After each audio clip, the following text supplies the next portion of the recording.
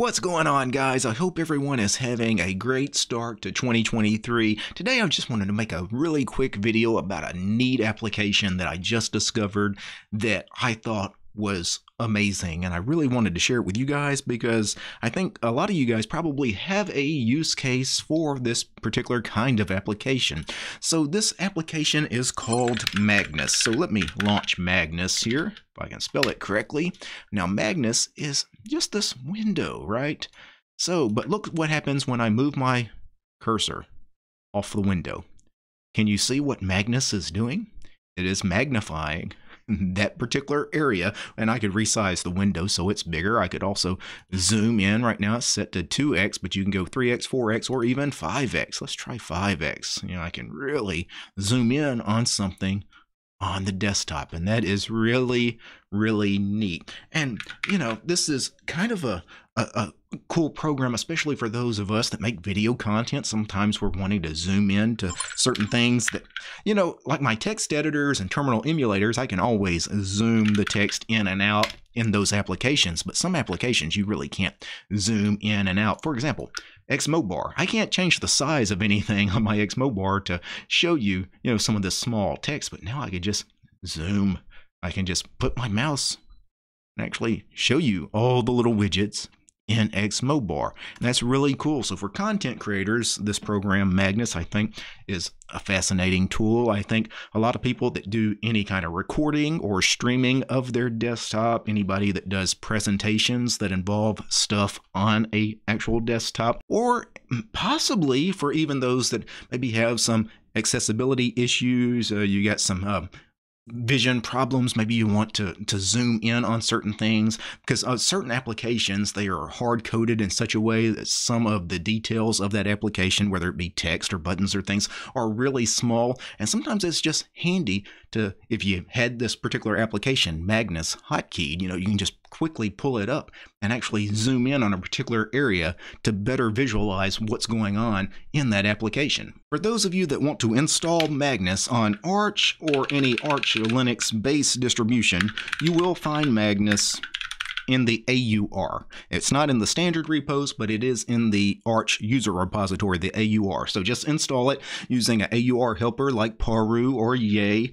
For those of you that are not on Arch Linux, Magnus may be in your repositories. I think it is in the repositories on Debian, but I could be wrong on that. If it's not, if you have Snap available, you could Snap install Magnus, and I believe Magnus is available as a Snap package.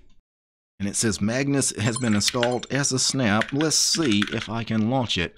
Well, because I've got it also installed from the AUR.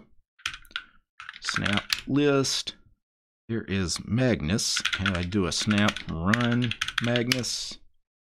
So let's make sure that the snap version works, and snap version actually does work. Now, one minor glitch with the snap version is the title of the window. This is actually the word Magnus. It's 3 letters, right? For whatever reason, I guess whatever font is trying to use, maybe the font family is hard-coded or something, and for whatever reason it can't display the title of the window. That's no big deal. I mean, it doesn't affect the functionality. I mean, it works, but the menu system 2x, 3x, 4x, 5x also does not show up, although, I mean, you could figure out which one is 2, 3, 4, and 5 in the menu. So if you had to install it as a snap, it does work, although that probably needs to be reported as a bug to whoever's maintaining the snap package for Magnus, because they need to correct that little bit of a font issue. Now, one minor annoyance with Magnus, I wouldn't say it's necessarily a bug.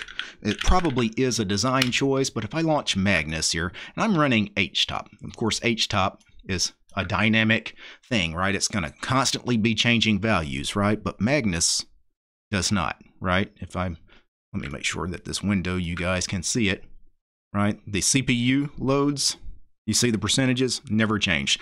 As soon as my mouse hovered over HTOP, it just freezes that image, right? That zoomed image, even though HTOP would constantly be changing values, right? But if I move, it will actually update those values. So that is something to be aware of, that anytime you move the mouse, it'll refresh the frame. But if you don't move the mouse, it's just going to have that image frozen when you first put the mouse on that position.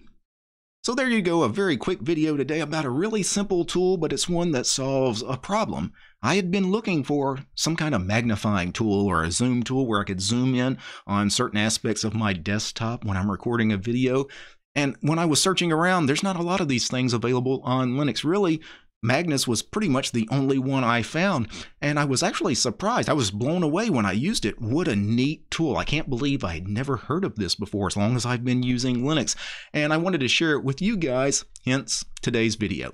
Now before I go, I need to thank a few special people. I need to thank the producers of this episode: James, Maxim, Matt, Mehmet, Mitchell, Paul, Royal, Wes, Armor Dragon, Bash Potato, Chuck, Commander Angry, George, Lee, Methos, Nate, Urian, Paul, Peace Arch and Fedora, Polytech, Realities for Less, Red Prophet, Roland, Tools, Devler, and Willie. These guys, they're my highest tier patrons over on Patreon. Without these guys, this quick look at the Magnus magnifying tool would not have been possible. The show's also brought to you by each and every one of these fine ladies and gentlemen. All these names you're seeing right now on the screen, these are all my supporters over on Patreon because I don't have any corporate sponsors. I'm sponsored by you guys, the community.